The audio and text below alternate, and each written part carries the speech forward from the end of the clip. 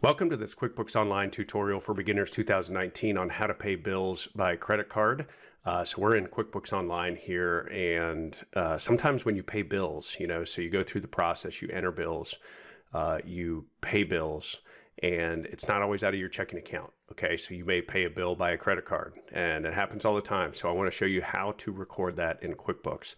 So you're going to enter your bill just like normal. Okay, so you go through the enter the bills function. Now, to be able to pay the bill by a credit card, you have to set up the credit card in QuickBooks Online. Okay, and it's just in your chart of accounts. So let me go over here and show you. Okay, so if I go to my chart of accounts, okay, you're going to have to set up your credit card in your chart of accounts. Now, if you've been using your credit card in QuickBooks Online and you've set up the bank feed, etc., it's already going to be in here. All right, but if this is your first time, you're going to have to set this up, and I highly recommend that you set up the bank feed as well for your credit card. Okay, so you can see here we have a MasterCard set up. There's a Visa also. The MasterCard has the bank feed set up. You can tell by these arrows here, and the Visa does not.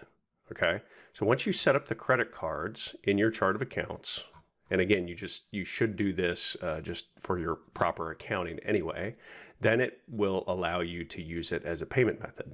All right, so what we're going to do, we're going to go over here and we're going to say pay bills. So you'll see here we have our bills that show up that we need to pay and the payment account. Okay, so we can choose that, and you'll see here are the two credit cards that are set up in the chart of accounts. And then we have our checking and our savings. All right, so it defaulted to the MasterCard. So let's say that we're going to use the MasterCard to pay this bill. All right, so we're going to pay Diego's Road Warrior Body Shop $755 on the credit card. All right, so we just check it off. We make sure that says MasterCard. And we go down here and you can save and close or save it. Okay, and let's hit save and close. So that's how you pay a bill by credit card. It's pretty straightforward.